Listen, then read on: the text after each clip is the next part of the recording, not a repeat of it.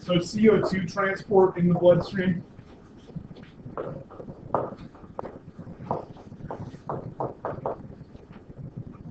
CO2, where is CO2 coming from, by the way?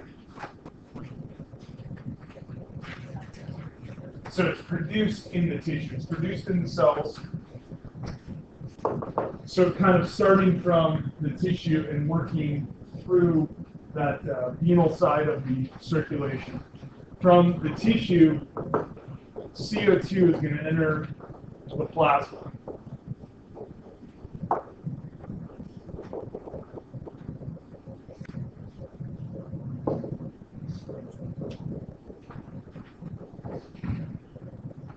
And we'll actually find some CO2 dissolved in the plasma. But similar to oxygen, it's only a small percentage that's dissolved in the plasma. And the CO2 mostly is going to be circulated associated with the hemoglobin. However, it's not going to attach to the hemoglobin in the same location that the oxygen attaches. You'll remember the oxygen attaches to an iron molecule that's found in this thing called the heme group within the protein. CO2, on the other hand, it forms a type of hemoglobin, or it creates the formation of hemoglobin that's called carbaminohemoglobin.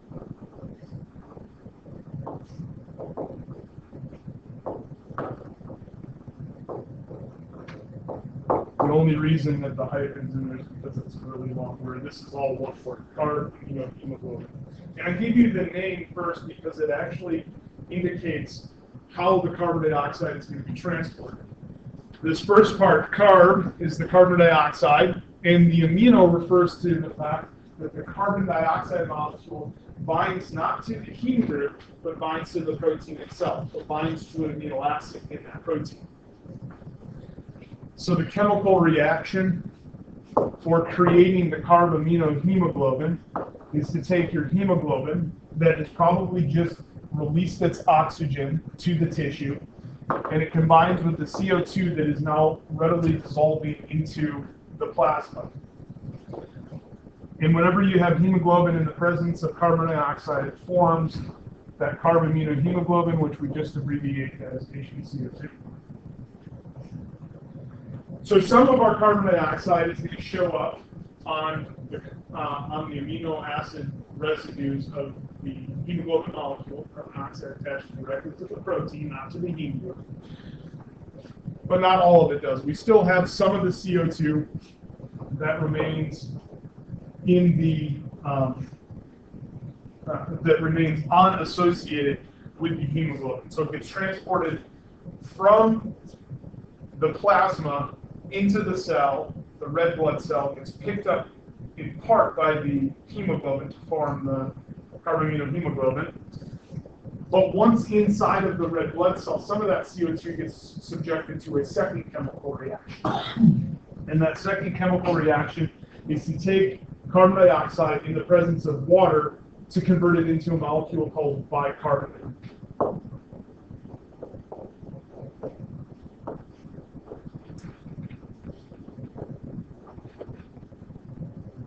So it converts to bicarbonate.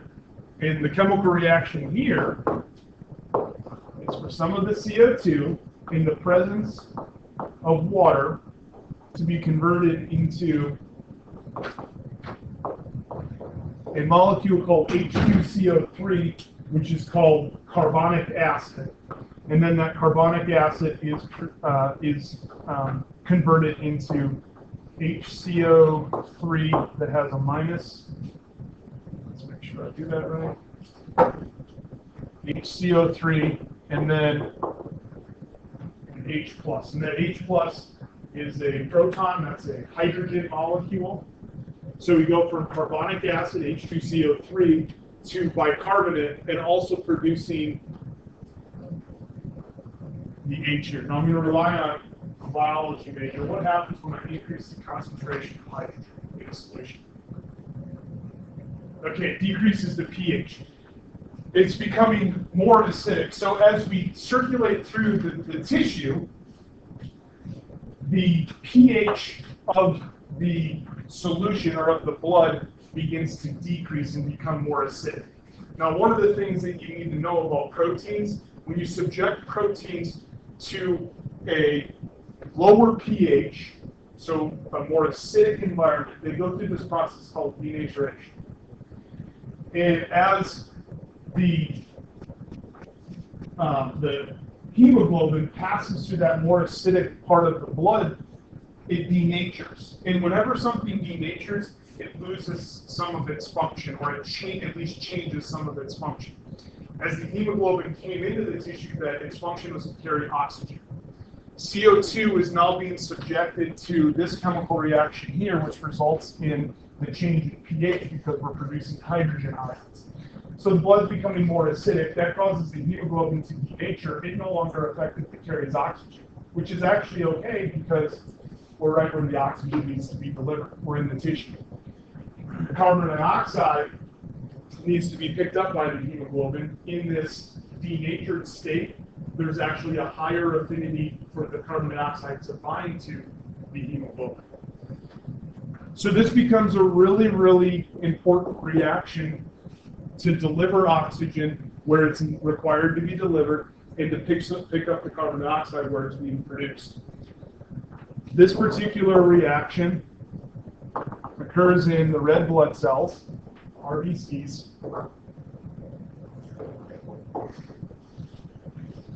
And the enzyme that catalyzes this reaction is called carbonic anhydrase.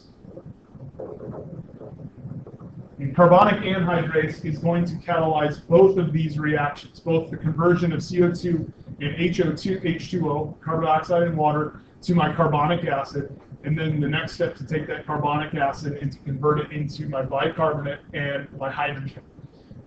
Creating hydrogen, decrease pH, become more acidic, reduce the efficiency of the hemoglobin to carry oxygen, increase the efficiency of the hemoglobin to carry the carbon dioxide.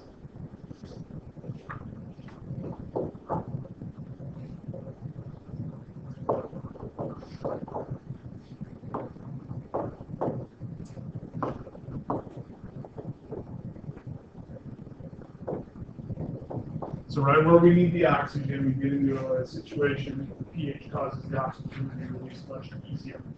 If we didn't have that carbonic anhydrase enzyme, life would be totally impossible because we'd never deliver oxygen the way that we need to deliver oxygen into our working tissue. Now, on this side here, I now have a slightly more acidic environment all the way back up till the alveoli. Now, what do I need to do? I need to increase pH back up to the optimal level so that the hemoglobin can get back into that form that carries oxygen really, really well. As we move up here to the alveoli, CO2 begins to leave the bloodstream into the alveoli to be breathed out, to be put back into the environment. And so what happens is this whole equation begins to go backwards. The CO2 begins to disappear, and so that CO2 has to be replaced in order to stay in equilibrium. And so we add the hydrogen back onto the bicarbonate, which forms the carbonic acid. The carbonic acid then is split to form CO2 and water. That CO2 is continually being pulled out. And so the hydrogen ion is continually disappearing up here in the alveoli. Hydrogen ion is produced here, and it's reversed here. So it's produced here because the CO2 is coming out in large abundance, and it's being reversed here because the CO2 is being lost to the environment. So it's actually going to be due to that ventilatory process, breathing, to reverse the blood pH as we go through the capillaries of the pulmonary circuit. And this facilitates effective binding of oxygen to the hemoglobin to be carried back out to the working tissue. So be happy you have carbonic anhydrase. But awesome.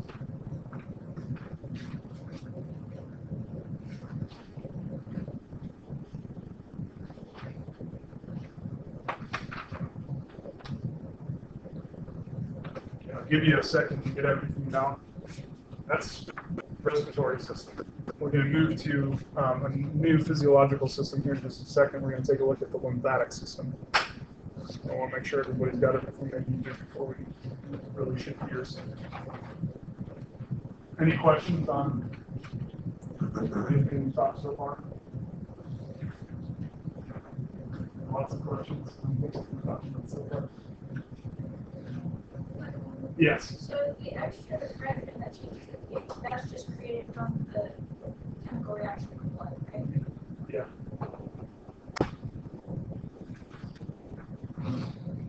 And remember, I don't know if you remember or not, but the definition of pH equals minus the log concentration of hydrogen. I'm sure you've seen that before, or maybe you don't really know what that means. This reads concentration of hydrogen, and the mathematics here leads towards as hydrogen ion concentration increases, this results in a decrease, a lower number for pH, which is acids closer to 1 is an acid.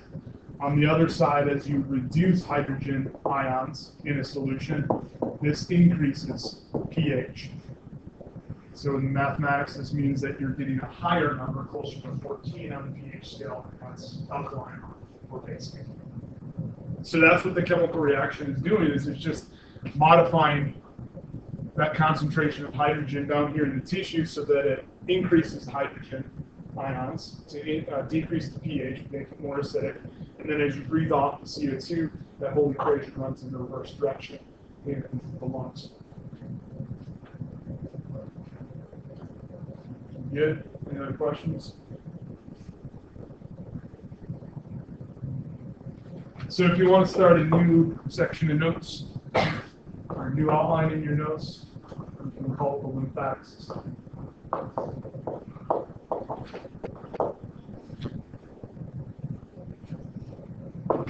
Now, the lymphatic system is dedicated to protection and defense of the organism.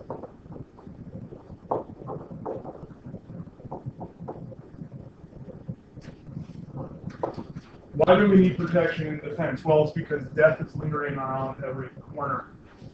Because there are organisms that are all around you. And if many of these organisms that are around us are allowed to perpetuate in an organism or in the human body, this leads towards disease, and many of these diseases, if not treated, are going to fail. Fortunately, we have our own defense system in the lymphatic system, which is the house or the home to the immune system that helps out with this process of defending and protecting our physiological organ systems from these organisms that can cause disease. Now, these organisms, when they can cause disease, we call them a pathogen.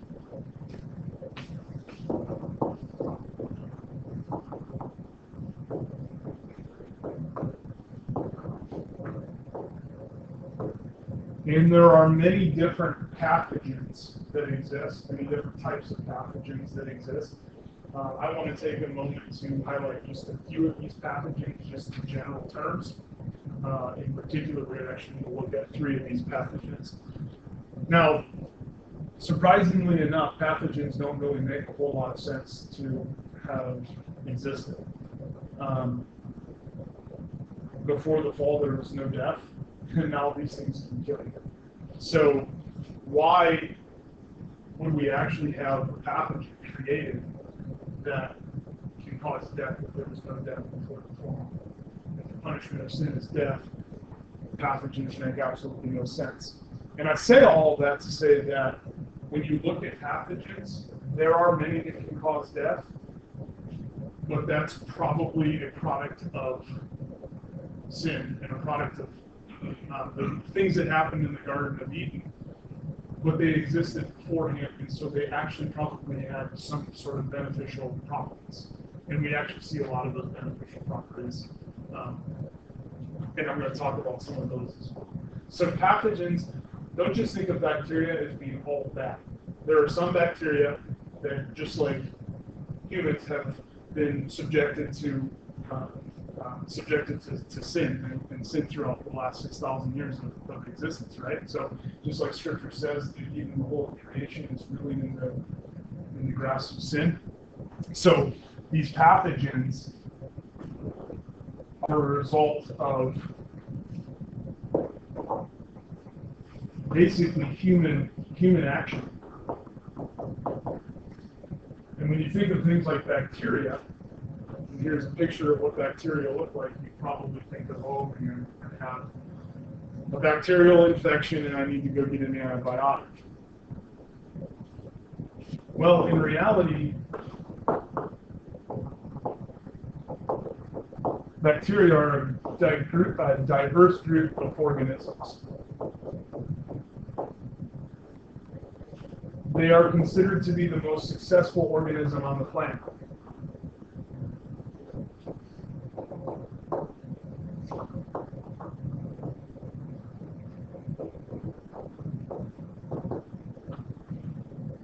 And the reason that they're the most successful organism on the planet is because they basically establish colonization in every environment, in every condition type around the world. And in fact, right now, around you, there are trillions and trillions and trillions of individual bacteria all around you right now, even though you can't see them because they're so microscopic. One of the things that bacteria can do that a lot of other organisms can't do, including humans, is they can collect the raw materials that they need to survive just about anywhere.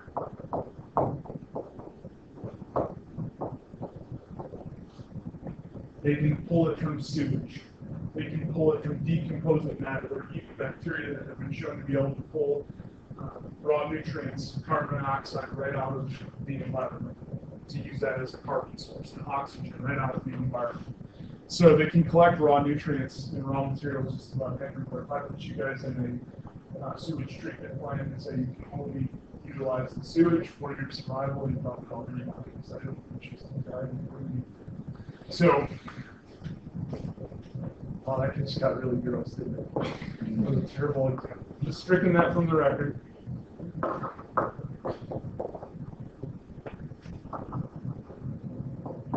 Now, even though we think of bacteria typically as being bad, we don't want bacteria, and really some, maybe I'm going to even say many, provide humans with some sort of benefit.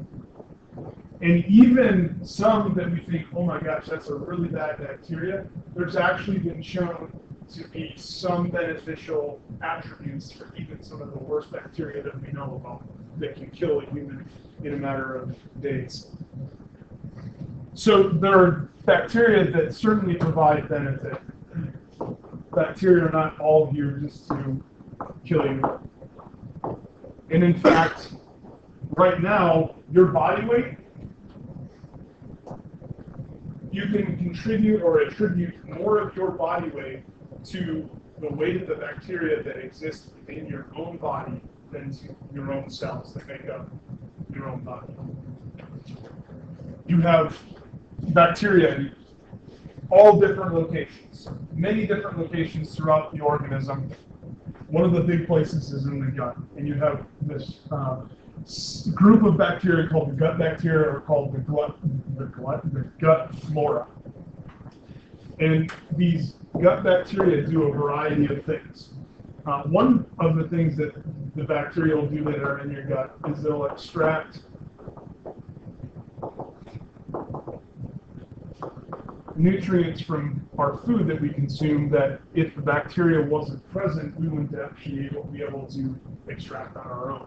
There are different vitamins and minerals that these gut bacteria actually can pull out of food and help you digest that you would not be able to digest that are required for normal physiological processes, metabolism. Things like some of our vitamins come from bacteria. The other thing that these gut bacteria do that's really, really important is they don't make you sick. They actually help you. It's a symbiotic relationship between you and the bacteria.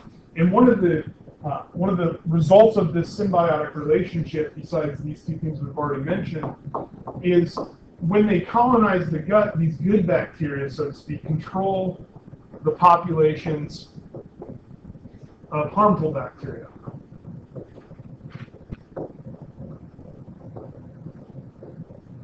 So control the population of harmful bacteria.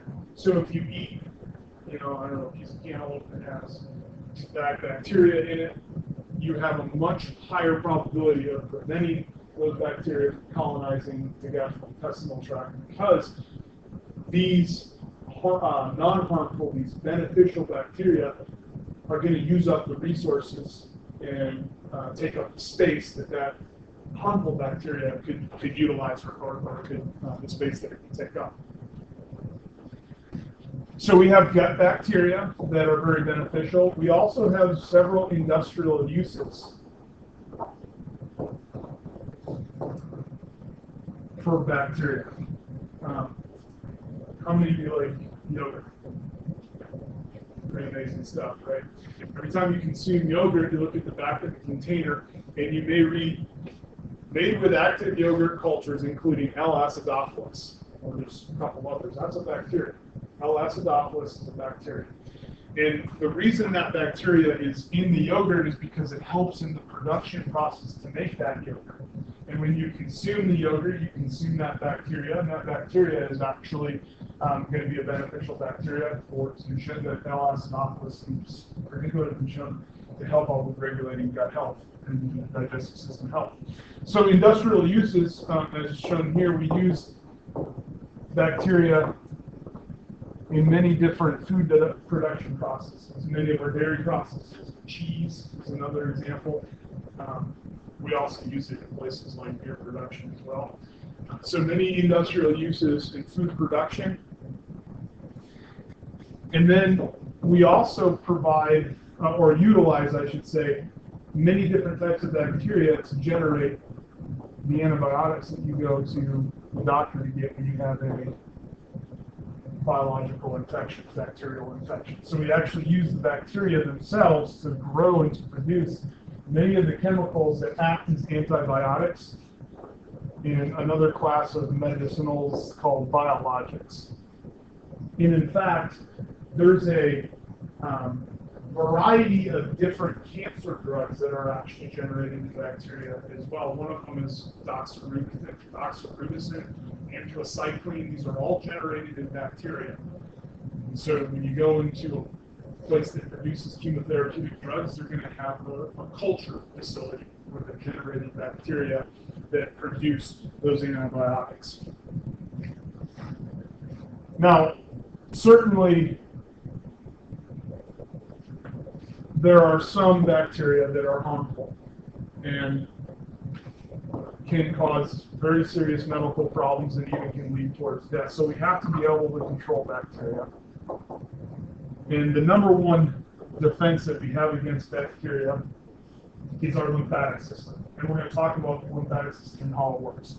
The second most beneficial bacterial control mechanism we have is just using the antibiotics, many of which are produced in bacteria themselves. So as we break down the lymphatic system, you're going to begin to see how we actually naturally control bacteria. You're going to go out to lunch today, or maybe you're drinking little portions, and you're consuming bacteria. And you probably don't want all those bacteria to end up inside. Yeah. So there's some things that we do to prevent overexposure to bacteria as you consume your food. Everybody's probably in the kitchen right now. I don't know if I should finish drinking this. A second pathogen are the viruses, and viruses are crazy. How many of you can name a virus that does something good? So why the heck do viruses exist? I mean, at least with the bacteria, yeah, we have some that they do some real harmful things, but at least there's others that look like there's some sort of heritage that was important for human health, and the bacteria probably at one time did cause disease and death. But viruses, every time we talk about viruses, it's in relationship to a disease. So why does a virus exist? And we'll get to that answer here in just a second. But let's first take a look at some viruses. So viruses are extremely tiny.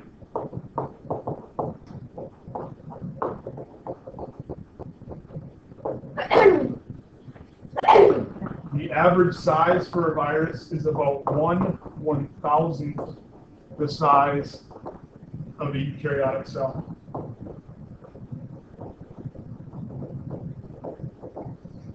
So 1/1000th the size of eukaryotic cells.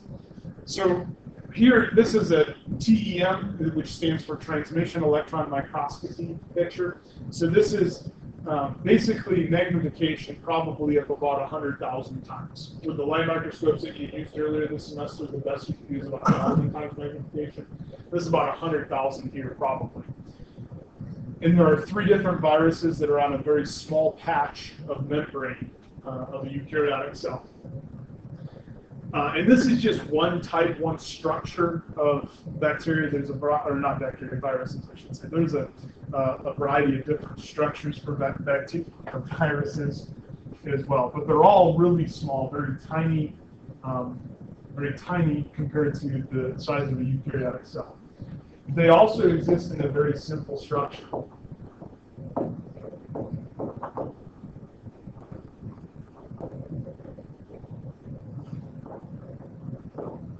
So exists in a very simple physical structure that contains genetic material. And if you look in the head, or what's called the capsid, this structure encapsulates a DNA or an RNA molecule, a genetic molecule that holds the genetic information. So the capsid, it's made up of proteins.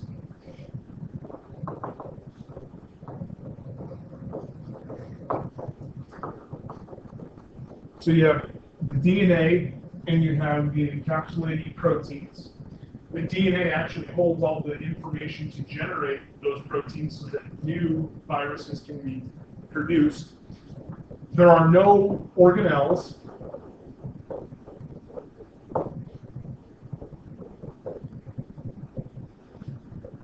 And in fact, there's really no machinery to generate copies of a virus. The genetic information is there to produce the capsid proteins and the sheath proteins and the base plate and all that stuff, but there's no machinery to make those things. So in order for a virus to replicate and to generate new viruses, they're going to require help to reproduce. And that help to reproduce comes from another organism cell. And the virus actually is going to capture and take over that cell. And it's going to inject, which is what you can see happening here. This is the DNA fragment being injected into that cell. And as it injects into that cell, the enzymes and the other molecules that help that cell to generate its own genetic information and the proteins and things like that becomes hijacked.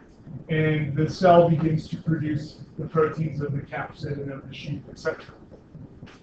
So it takes over the cell, dumps its DNA into that cell, and then uses the cell's machinery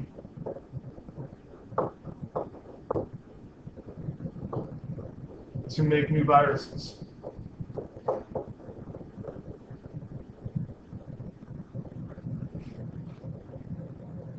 And And then you get new viruses that get built up and that get produced and built up in the cell, and eventually the cell breaks, releasing those viruses into the surrounding tissue. More cells are hijacked, more viruses are produced, and you can begin to see what happens here. You're destroying the cells, you're producing more viruses that will destroy more cells, produce more viruses to destroy more cells. It's this perpetual cycle. Viruses are classified as non-living tissue. I'm sorry, not tissue. They're classified as simply as non-living. But that's the debate between biologists. Some biologists say, well, they have all the makings of a living organism. However, if you go back to classic biological definitions, definition of life is that it begins at the cellular level. There are no cells in a virus, so there is no capability to be living. So I actually believe that we classify viruses as not living organisms that can interact with living systems. But that's up for debate. Well, not really in my mind, but some people would say that it's up for debate.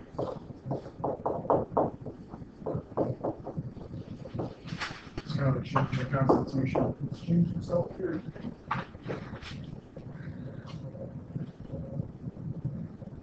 So, how do we control viruses? And I began this whole conversation with, can anyone think of a virus that's a good virus? Viruses have gone pretty rogue since creation. They've existed since the beginning of creation because God created all things in the beginning. And they were created not causing death. I'm very confident in that statement based off of scriptural understanding. But they've gone rogue, and now many viruses, they do create problems for many different organisms. And there's really not an organism that does not have a virus that attacks them. Bacteria have viruses that attack them. Plants have viruses that attack them. Animals, humans have viruses that attack them. So one of the best ways to control viruses is to wash your hands. It's a control and a prevention method. You just simply wash your hands every time you use the bathroom or before you consume a meal. You can wash your hands to try to wipe away as many of those viruses, to get rid of as many of those viruses as possible. There's also a class of drugs that are called antivirals. And you maybe have influenza as a virus, right? And we're in a pretty bad influenza season right now, lots of people getting the flu. If you catch the flu early enough, which is almost before you begin to develop symptoms, there is a antiviral treatment that they can give you that is reasonably effective, not at eliminating the flu, but at reducing the time in which it takes for you to get over the flu. You know, typically flu takes maybe 7 to 10 days to fully recover. With the antiviral, if it's applied right at the very beginning of onset of the viral development process, you may be able to get over the flu in 3 or 5 days instead of that full 7 to 10 days. So the antivirals that are available right now have minimal effectiveness. It just seems that when you're dealing with viruses, early treatment is probably going to be key.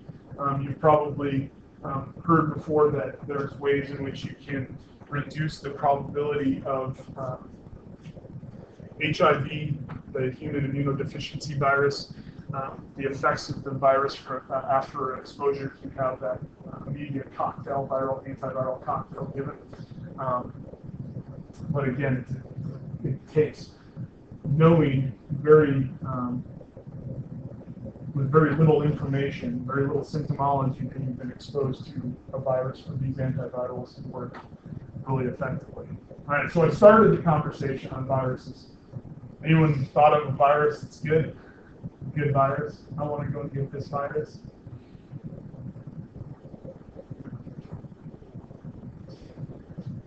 So really the answer to the question is no, there are no good viruses, but viruses have become very good tools. And I believe that viruses were created at the beginning of creation because of the utility that the viruses have. So I can take a virus And I can take that DNA out of that virus, the native DNA, and I can put my own DNA molecule in there. And I can use that virus, and a lot of times viruses will target specific tissues or specific organisms and specific tissues in that organism. And in that DNA molecule, I can genetically engineer it to carry, let's say, a chemotherapeutic. Normally, chemotherapy, they basically give you this global dose, and it's really nasty. You lose your hair, and all of these really bad things happen. You feel terrible as you're going through chemotherapy. And if we're really honest about it, it doesn't really always effectively get rid of cancer that well.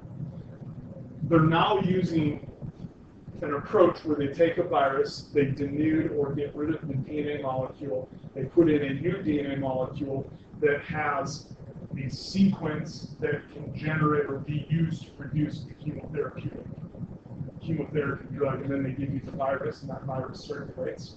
And it goes specifically, they can program it or genetically engineer the virus to go specifically to the tumor or the location in the tissue where the cancer exists. And we can use that DNA to then begin to give a very focused dosage of that chemotherapy. That's not the only application. We can do very similar things. If I want to knock out a gene, I can get a viral vector that I can program to go and knock out a specific gene. So in research, we're using viral vectors in research to help give it very specific. Like if I just want to knock out a specific gene in a specific muscle tissue or a specific tissue and not globally throughout the whole organism, I can use viruses to do that. So I think that this was one of those things that was created that does absolutely cause some pretty severe problems, but we really know how to control viruses. We have all sorts of prevention mechanisms. Viruses used to be one of the leading causes of death around the world, and now very few people die from influenza. Very few people, and to be totally honest, probably the virus that causes the most deaths around the world is HIV, which is a 100% preventable viral disease. 100% preventable. And the only reason that we have issues is because there's societal norms and other cultural things that allow the virus to perpetuate within populations all over the world.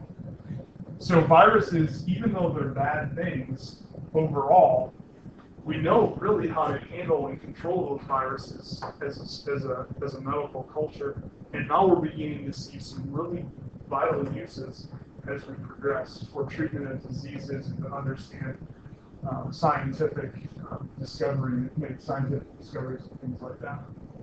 So there's the answer. There's the beneficial nature of the virus, probably created knowing that someday we would need to rely on the technology that can arise and the utility that can arise out of viruses.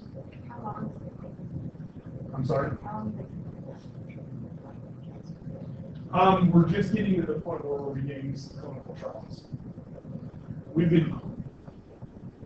It's a viral vector treatment.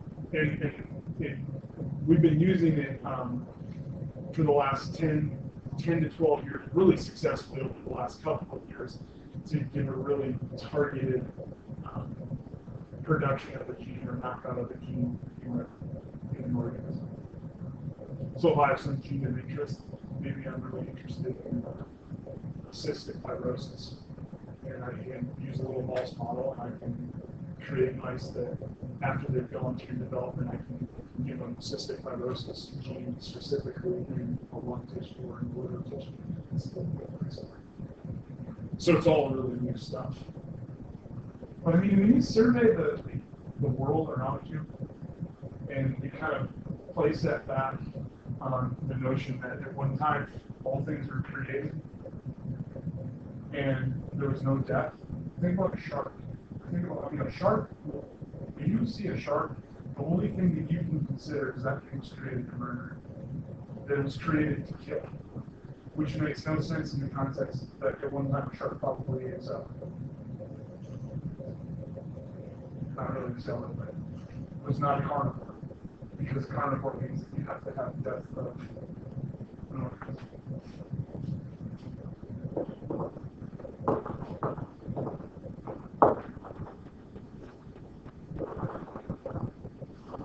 So prions. How many of you have ever heard of prion? One of you. This is the scariest disease. A prion is actually a protein that has, they say, gone rogue. It's a protein that no longer functions the way that it is supposed to function. So you have the normal prion protein, and then that protein denatures. It changes its form, which changes its function, and it becomes a disease-causing prion. In this disease-causing prion, a lot of them affect the brain, and they begin to destroy the brain tissue. And you all can kind of see where this is going to go. The thing that's scary about it is this prion disease, all it has to do is make contact with another non-prion disease, another non-prion causing protein, and that non-prion protein becomes prion protein. And so very quickly you get buildup of these rogue proteins inside of things like the brain tissue. And there's some pretty severe things that begin to happen. I'm going to show you some pictures of what happens with these rogue proteins.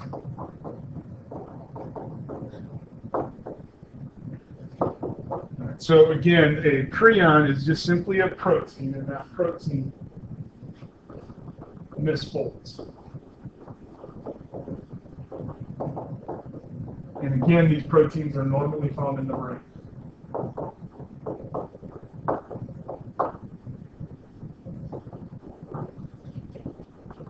And they exhibit this self-propagating principle, self-propagating ability, meaning that one abnormally folded prion protein causes another protein to become an unfolded prion protein. Now, what begins to happen is these proteins build up inside of the cell. The cell has a limited volume, and as those proteins build up, more and more become misfolded.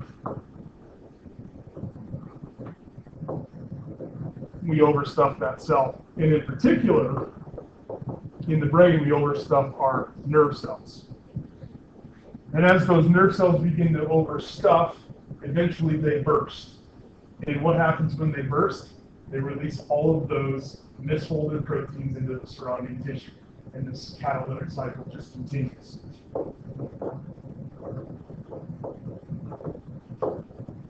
So they burst and they release all of those prions, and more cells are now going to be affected.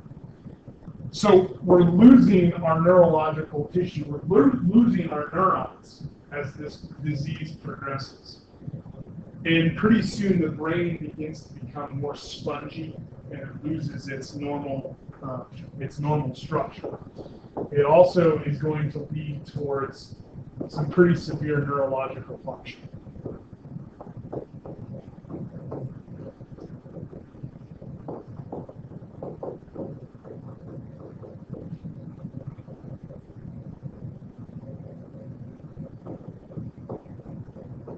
So we get this pretty severe neurological dysfunction occurring. To make matters even worse, the prion is resistant. And what that means is if you cook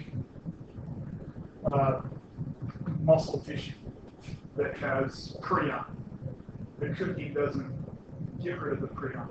If you freeze it, freezing doesn't affect the prion. If you dry it out, drying doesn't affect the prion, which are like the three main ways in which we handle food production after we pull it off the farm.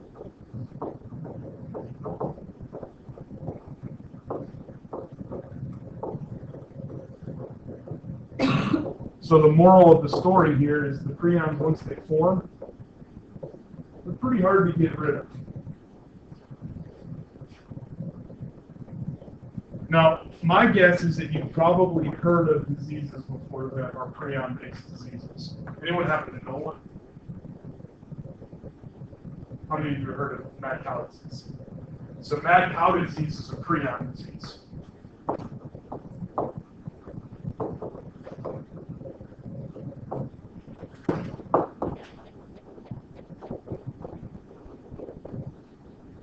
So mad cow disease affects cattle.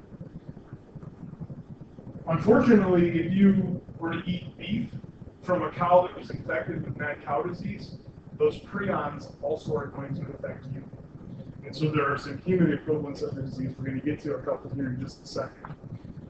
Here's some examples of what happens with prion disease. So here is a normal brain, and you can see it's very full. This is the third ventricle. It's supposed to be open like that. Here's the prion-infected disease. You can see that we've had a lot of loss of tissue.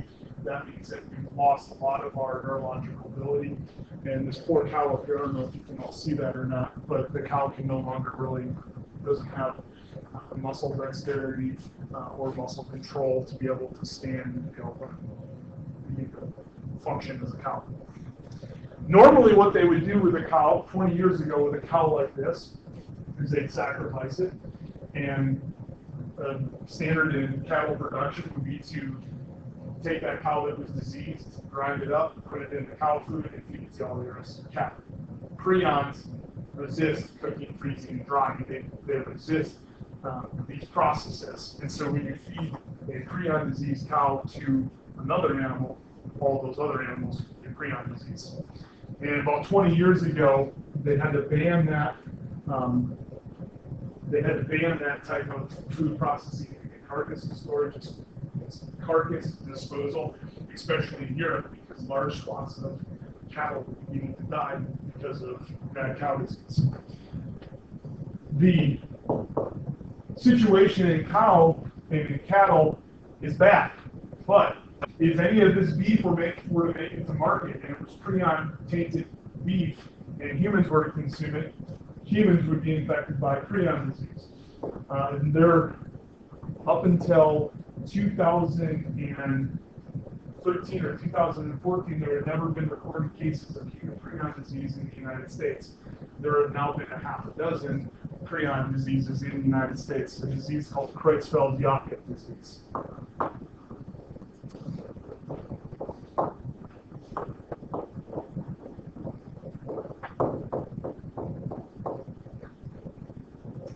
In certain parts of Indonesia, where cannibalism is actually still practiced, there's a higher rate of a prion disease in those areas called kuru.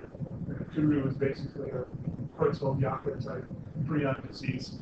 Obviously, if you consume a human that is infected with prion, you're going to prion yourself, and so it will be transmitted through these cannibalistic tribes in remote parts of Indonesia as well.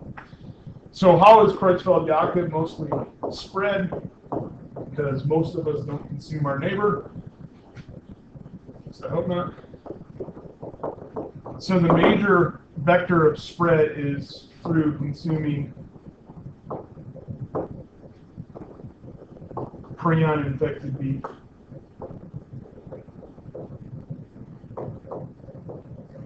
Now, fortunately, rates of prion disease in cattle have dropped significantly since we banned certain practices for carcass disposal. But imagine this. Imagine that you have a group of cattle and they become infected with prion, and that prion begins to move throughout that whole herd. Cows live outside. They may live in a fence, but they live outside and they interact on a daily basis with other organisms, deer, birds, other organisms. So prion can cross across that organismal barrier. And if you have exposure of elk out west to cattle that have a prion, you now have a wild organism that has free range around the landscape carrying the prion disease. And that can become really, really scary. I reviewed a research project at one point that wanted to look at prion disease, and they wanted to begin to create prion proteins in the fruit fly. Have you ever seen a fruit fly on campus? Most likely you've seen fruit flies on campus because we've bred fruit flies before and they get out. Fruit flies just get out everywhere. So could you imagine being in a facility where they're doing prion research on fruit fly? Every time you see a fruit fly, I think could be carrying prion disease. And yeah, anyways, not a great project.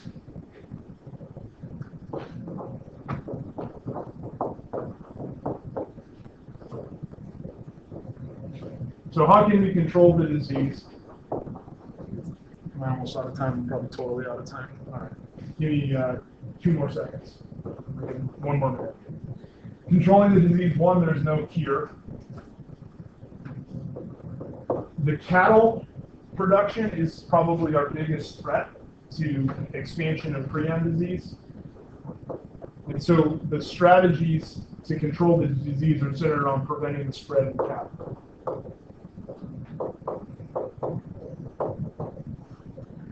And that's why beef cattle are no longer fed tissue of other cattle that have died. You actually have to incinerate those cattle to get rid of the carcasses. It's a lot cheaper just to grind it up and throw it in the feed, but that's very dangerous when prion disease could be present. Now, I said prion was the scariest. It really is not, because there's not been a whole lot of cases of prion disease in the United States. And there really hasn't been any for a couple of years now. We had, I think it was 2013, we had 6 different cases in just this little remote area that had an outbreak, and it's now been forgotten. All right, so I'll see you on Friday.